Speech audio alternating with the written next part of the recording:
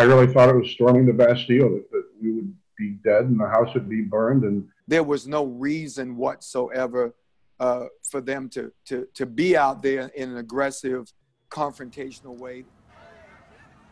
Tonight, both sides of a controversial confrontation in the Central West End are defending their actions.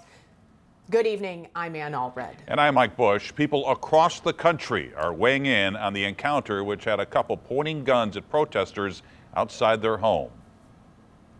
But did they commit a crime? Our Jenna Barnes is live tonight with what she learned. Jenna? Yeah, and the couple says the protesters broke down this gate to get into the neighborhood, and you can see it is damaged, but the protesters say the gate was open when they came through. I talked to a constitutional law professor who says the critical piece of this happened beyond the gate. Why are you threatened? New video shows the tense moments Patricia McCloskey and her husband Mark pointed guns at protesters outside their Central West End home Sunday night.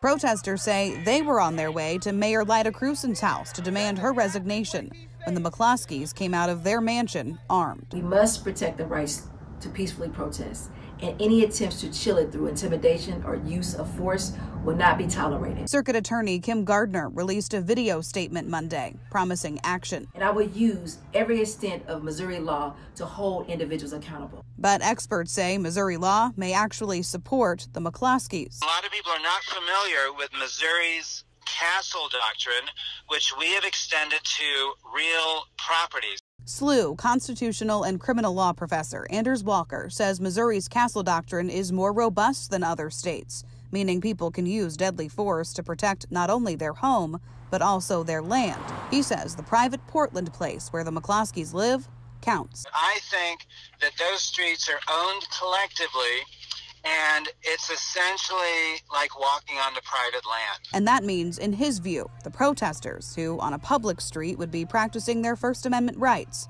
were the ones breaking the law. So there's actually, one, no right to protest, and then the protesters themselves are trespassing. You may have seen some text on the screen during the new video of this encounter. We want to let you know that is commentary, and it is the photographers, not ours. Tonight, we've seen a couple of private security cars drive by the couple's home, but so far, all is quiet here. Live in the Central West End, Jenna Barnes, 5 on your side.